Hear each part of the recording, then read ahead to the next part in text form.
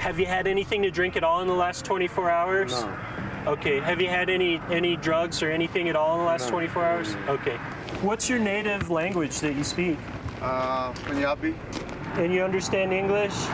Yeah. For the most part? Very much. Okay, very much. Would you be willing to do a few voluntary roadside maneuvers just to make sure that you're okay to drive? No. No? No. You don't? You won't let me, can I check your eyes? Yeah.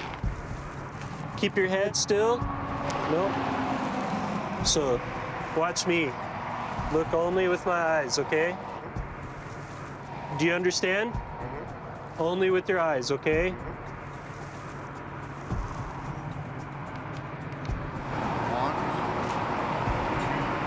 This is okay. That's good. Stop. You're sure you haven't been drinking? No, sir. Okay. Would you be willing to blow into the PBT? Yeah. Blow? Yeah. Okay, wait here, okay? Basically, he failed the eye test. He failed the other tests, but he doesn't speak English good, and it's hard for me to base anything off of that. At this point, legally, I'm not looking for a DUI. My job right now is to make sure that I don't turn a drunk back loose onto the road. Okay, what I want you to do when I put this in, big breath and blow it all out like this.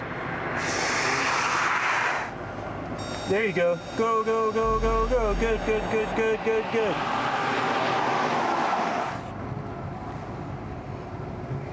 Okay, so I know you were asleep in the cab of the truck. Are you going to tell me the truth about drinking now? Because this doesn't lie. This says you were drinking a lot. Oh, a little bit. Oh, a little bit? Yeah. Oh, okay. That's why I slept. That's why you slept? Yeah. Did you drink before you drove? Yeah. Yeah. How much did you drink before you drove? 3 beers. 3 beers. Okay. Would it be okay if I gave you a ride to a hotel where you can be safe tonight? Because you can't stay in this car with this, on the side of the road with this. Oh, okay. And I'm gonna move that. Put your seatbelt on for me, please. Party's ETOH. We didn't have probable cause for an arrest, however, we're gonna find him a place to stay. It did end up being the truck that was called in as a possible drunk driver from before. The hard part is there's just so many barriers for us building a good DUI case. The language barrier was really hard to work with. People have to understand that they're voluntary and that they can say no.